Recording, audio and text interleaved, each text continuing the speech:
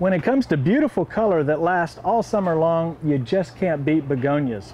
I'm especially fond of the angel wing types. Now, most angel wings are grown in containers on the ground and are very upright, tall plants. This type grows well in a hanging basket. The silver leaves are beautiful even when the plant's not in bloom. There are other angel wing types that also do well in hanging baskets because they have a more spreading or prostrate growth habit. The more common ones you see in landscapes are these fibrous rooted begonias that are typically either bronze-leaved or they come in the green leaf form. If you're going to grow them in a lot of sun, go with the bronze leaf form. They're much more sun tolerant. In shade, either the green leaf or the bronze leaf works really well. They also come in variegated types.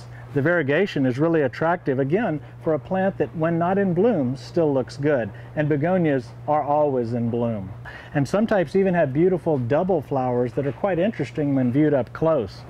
For success with begonias, provide them a bright light exposure, not necessarily direct sun. In fact, some of them don't like direct sun, but a very bright light. That way they'll keep blooming and growing well.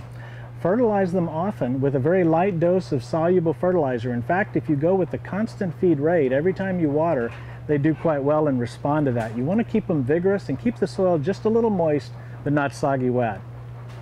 With your common sense tip on success with begonias for beautiful color all summer long, I'm Skip Richter.